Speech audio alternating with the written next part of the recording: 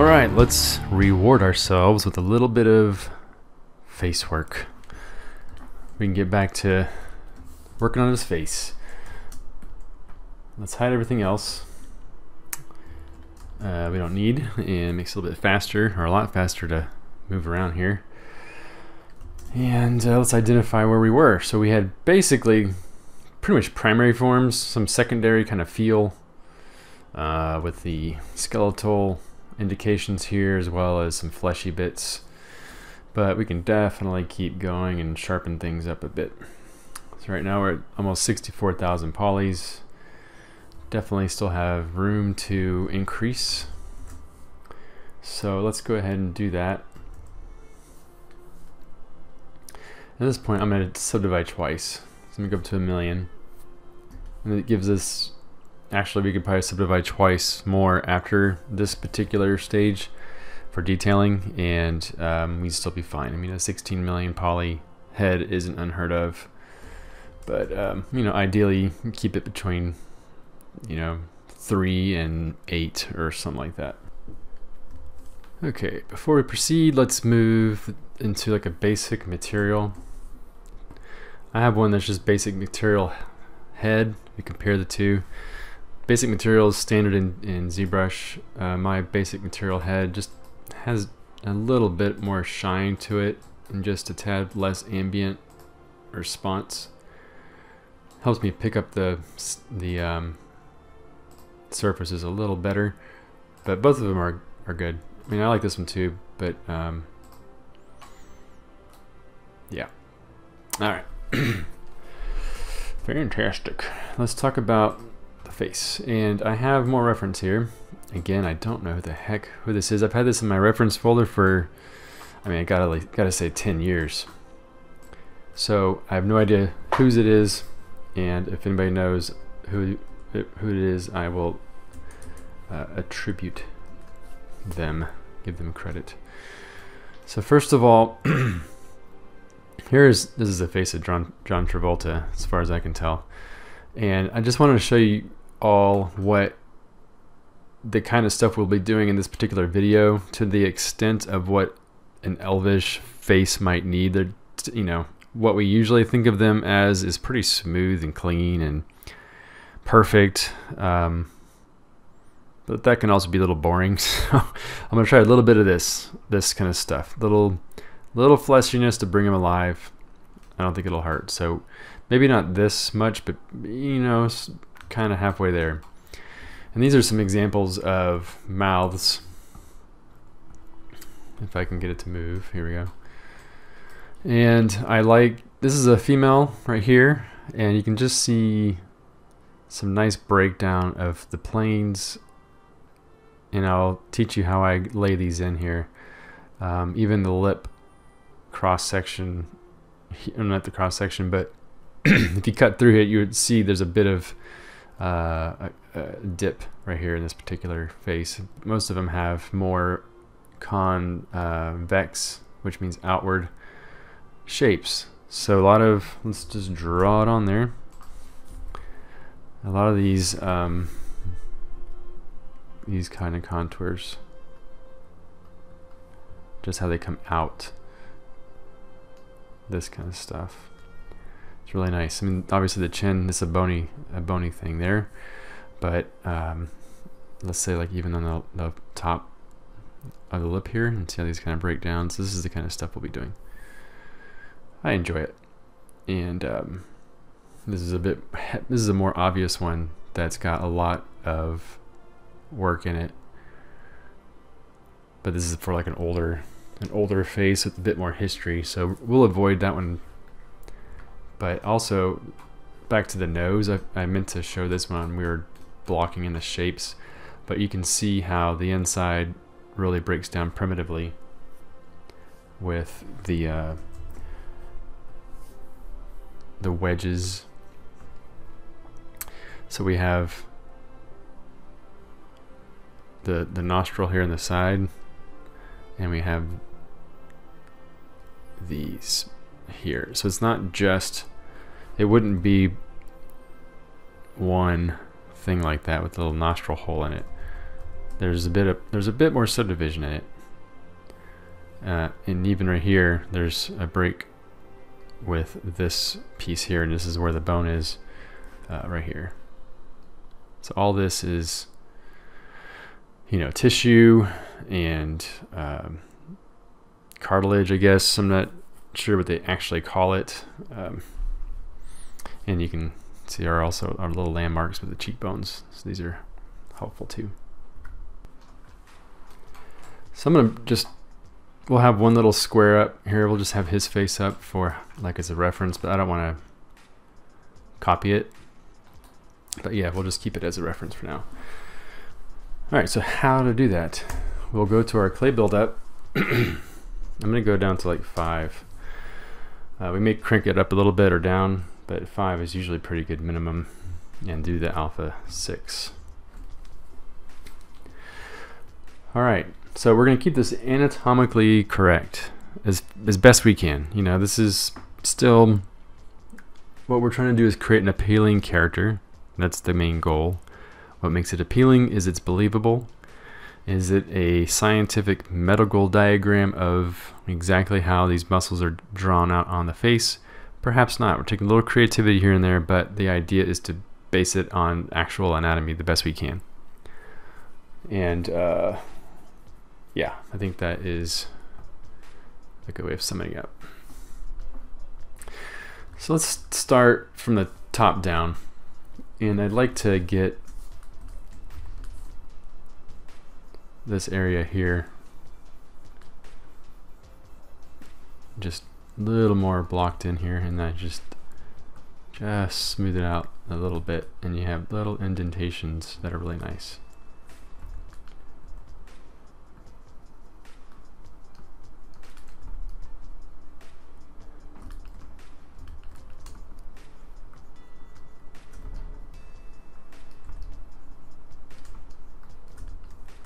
Yes, eventually we'll have to do some eyebrows. Maybe we'll get to that in this one.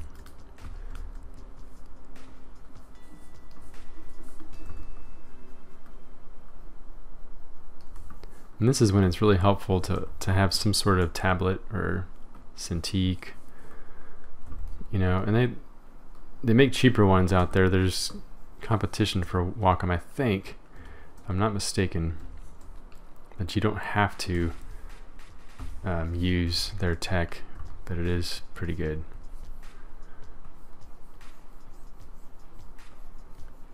You can find used ones on the internet, eBay. Just go to a trusted site. I mean, Cintiqs are kind of difficult to mail, but I know people sell them, but they're really heavy, so there'll be heavy shipping costs. Maybe you can find one local. Maybe your employer might have one that you could get some practice, let you give you some practice on, or even use at work. That'd be kind of cool. Or even just test it out, see if you even like it, you know.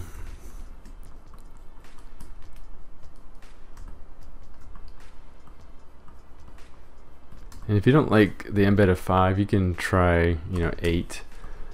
Just figure out what increment works for you. Maybe you're on a maybe you're not making an elf, maybe you're making something else, and you're just using this workshop to help you learn some ZBrushy things, and you want a bit chunkier of a face. Hey, maybe you're making a dwarf, you know, so they're a bit more fleshy. That would make sense. So crank it up if you need to. All right.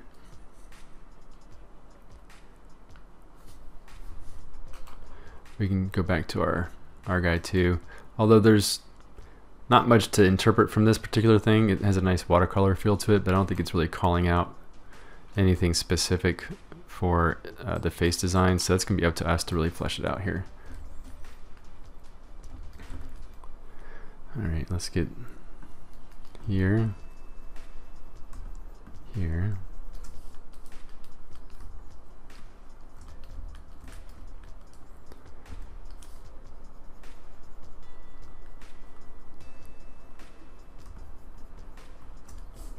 And doing it this way also will give you a little bit of free organic feel, like it'll give you some nice texture.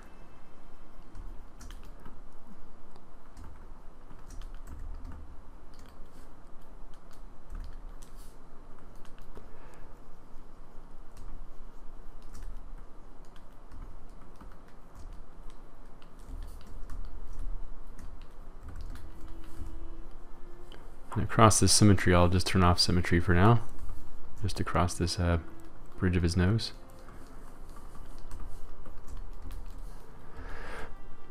And let's go ahead and let's work on getting a proper,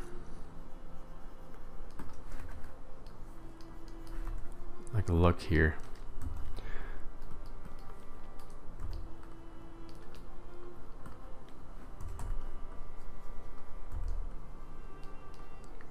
Bringing a little bit of asymmetry to the look.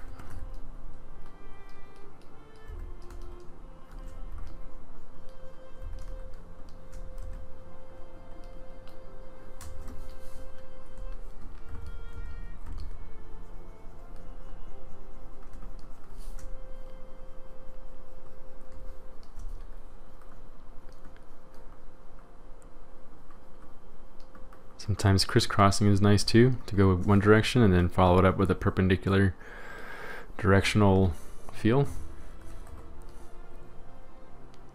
I'm going to put just a little bit of this kind of crook in there. I'm going to fill it in. So start off kind of heavy and then go back in and soften it out.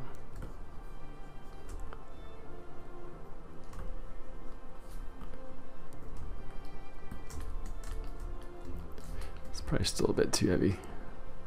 It's going to be kind of subtle. Okay.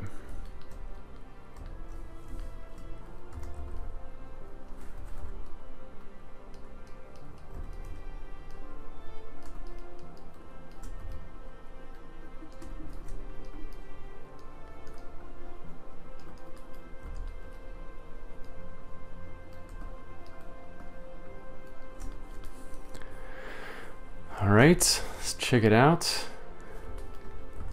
Let's add a little more here.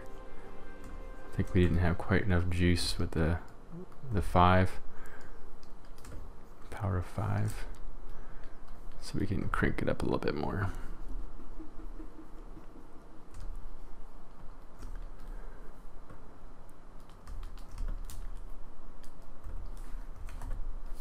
I'm gonna knock this down to like 10 on my damn standard brush. Just a little more softness, so I have to do less work to build it back up.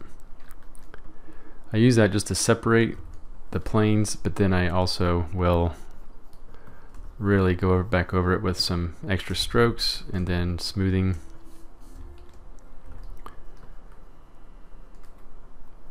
Yeah, this is some of the most relaxing kind of work to me. Crank your tunes and your headphones and go to town.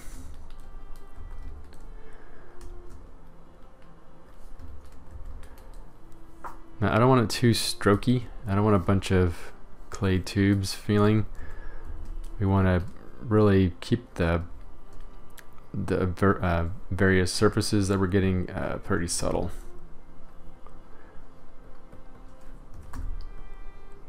We don't want to have a bunch of, I don't want it to look like a piece of fine art, like it's been sculpted with clay just recently raked in. I mean, that's nice for studies and stuff, which is cool, but for what we're doing here, I don't really want it to be that kind of surfacing.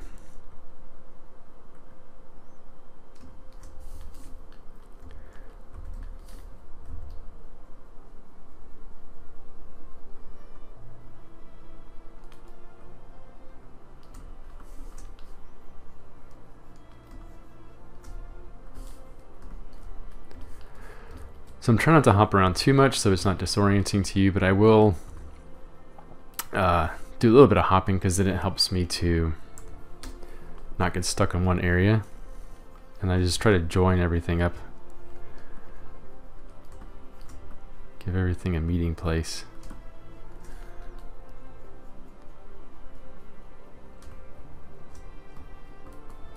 Sometimes I'll even cut in a little bit where I've got an area that is cut in.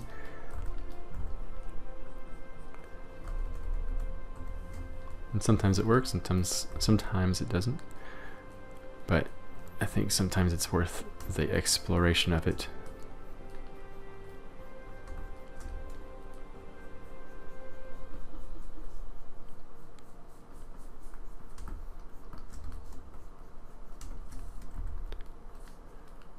And there's a little chunk that goes like right here. So I'm gonna try to get that in there against this piece here, and then we can mess with this zone. Just to let you know what I'm thinking as I do this.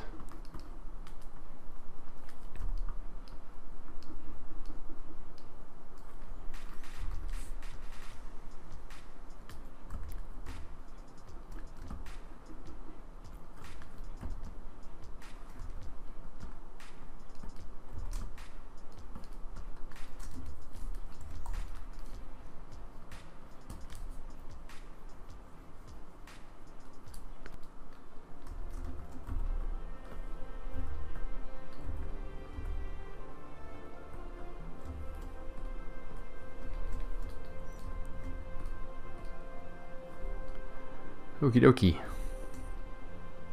I think it looks like we're going in the right direction at least.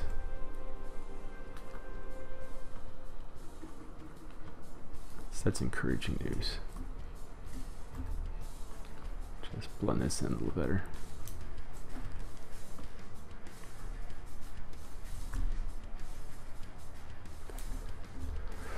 Whew.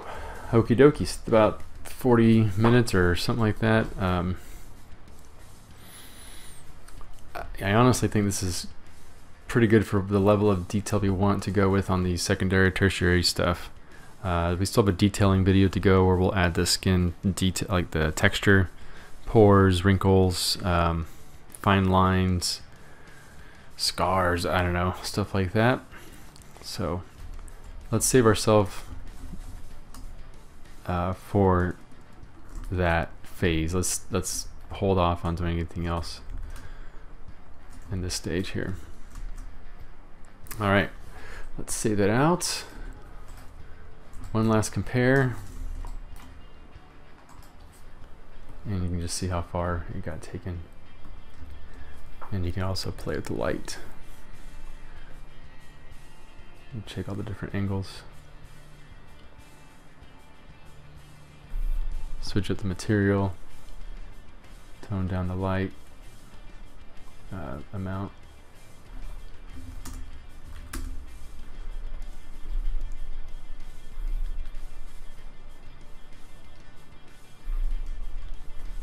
So, pretty cool.